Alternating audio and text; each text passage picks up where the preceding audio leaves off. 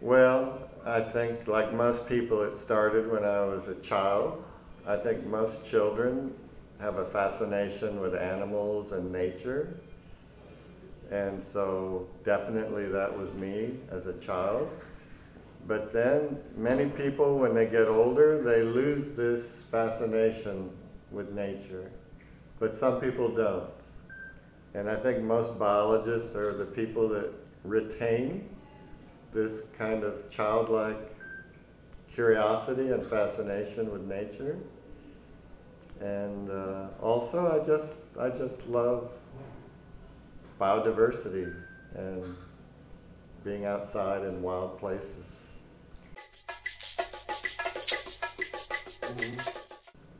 Well, again, as a child, I was always fascinated by the tropics. Like, for example, I used to watch old movies about Tarzan in Africa, and I thought that was amazing, the jungle, and all the interesting animals. And I raised tropical fish in an aquarium. I had a small aquarium in my room, and so I read a lot of magazine articles and books about tropical fish. And I would dream about these places where the fish come from: Amazon River, Congo River. And I never imagined I could go to see these places.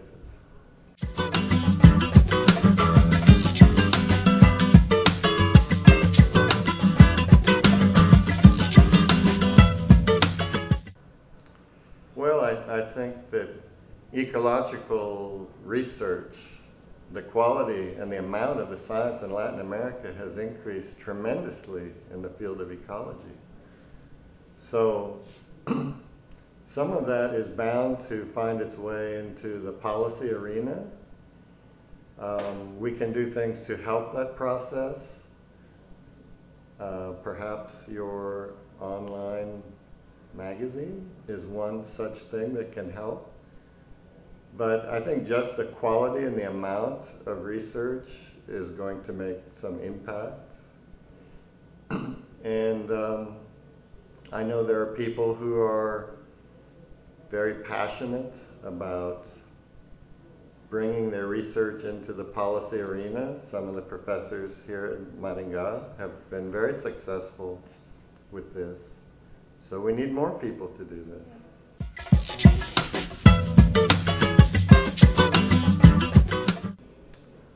Well, you don't want to repeat the mistakes that we make in the developed countries.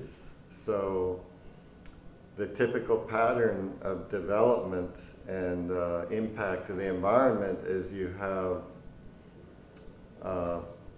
rapid development with a lot of impact. This happened in Europe, but back in the 17 and 1800s, perhaps. It happened in North America in the 1800s and early 1900s. We destroyed a lot of habitat and species before people understood the need for biodiversity and the value of biodiversity. These impacts happen. Then when the country is more developed economically with more education and science infrastructure, then people realize the value of nature. And we created, for example, in the US, national park system around 1900, a long time ago. And now we have wonderful national parks that are very well protected. That's not to say we don't have many impacts. We still do have impacts, many impacts.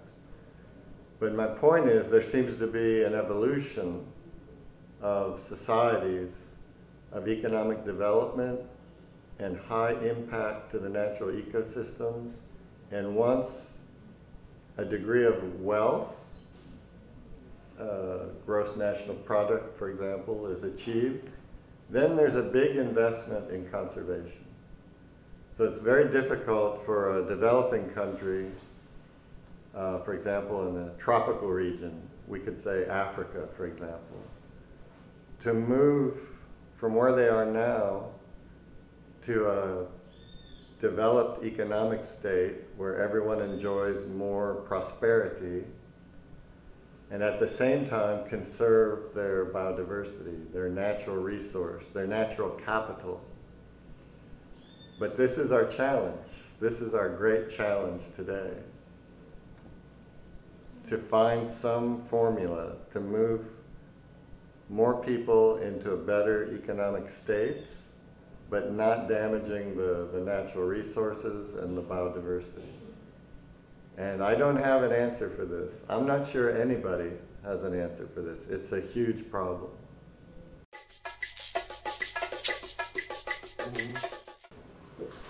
Well, they're very similar to the previous generation. I think people are the same every generation. So there always are some students who are very passionate and committed, and they continue in the profession and they are very productive. And then there are some people who unfortunately lose the commitment along the way and don't continue. And we see this in every generation of students. I think the key for success, for productivity, is passion, hard work, just passion and hard work. You don't have to be a genius, like a mathematical genius. I don't believe this. I think the people who succeed and make contributions are the ones that have just a strong passion for what they're doing. That's the key.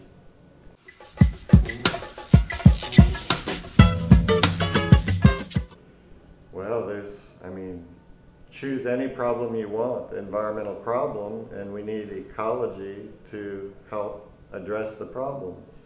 So climate change, the implications of climate change for natural systems, for biodiversity, that include natural resources that humans depend on. Actually, the biosphere depends on living organisms. We wouldn't have oxygen in our atmosphere without plants, right? So the biosphere is as we know, it's a very interconnected, complex system involving living organisms. So that's what ecologists study. Ecology is essential.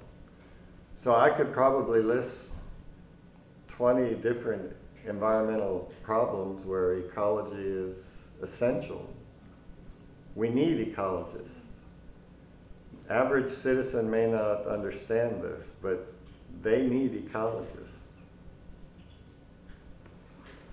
In the class you saw ecology is all. It's everything. Medicine, yeah. Global atmosphere, ocean productivity for fisheries, forest productivity. Everything is ecology. Everything that's alive involves ecology because every living thing has an environment and every living thing interacts with other living things. This is ecology. Do you think it makes ecology hard, difficult? Yes, ecology is a difficult science. It's not for timid people. Some people believe, for example, astrophysics is a very complex, difficult field of science, or neurophysiology or genetics is very complex and difficult. I would say ecology is equally difficult. We deal with great complexity, great variation in the systems we study, great complexity. And our challenge is to simplify that complexity in a way that we can make successful predictions. So it's a great challenge. Yes, I agree. But that makes it interesting, huh? Yeah. If everything was easy to understand, easy to demonstrate, it would not be interesting.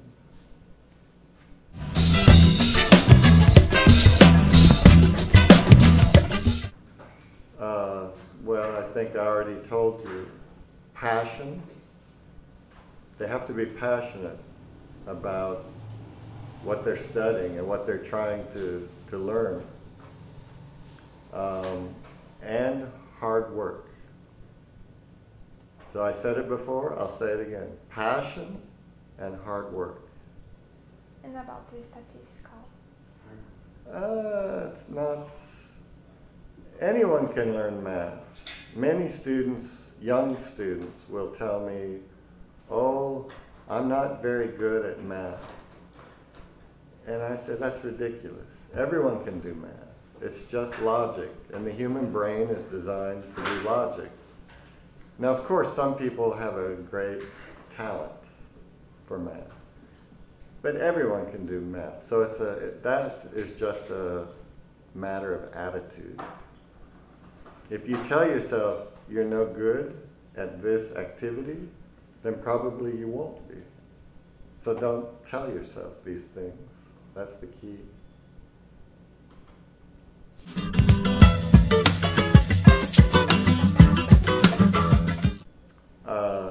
So things I remember as notable things.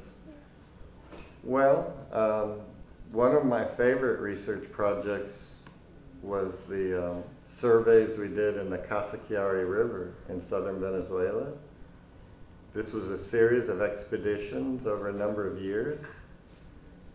And I look back at this now as some of the best experiences of my entire life, because these expeditions were almost like going back in time, because this region is so remote. There's no infrastructure, no roads. Very few people live in the region, just a few indigenous villages. And so you can imagine when you're doing these expeditions for biodiversity surveys that you could be in 1800.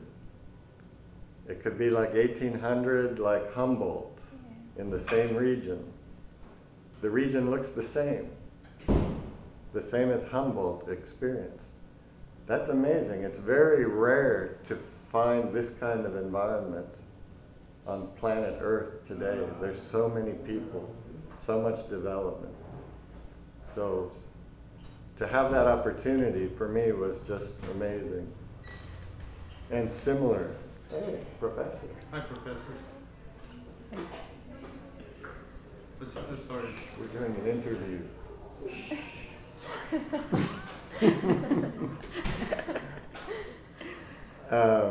You can edit that part. Yeah. Similar, the year I spent in Africa with my wife, when actually we were newly married, and we went to Zambia to work on food web ecology and fisheries ecology in the Zambezi River.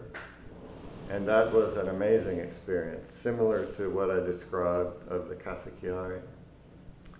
So these for me are the favorite experiences that are etched in my mind, just because of the unique locations and the biodiversity, amazing biodiversity.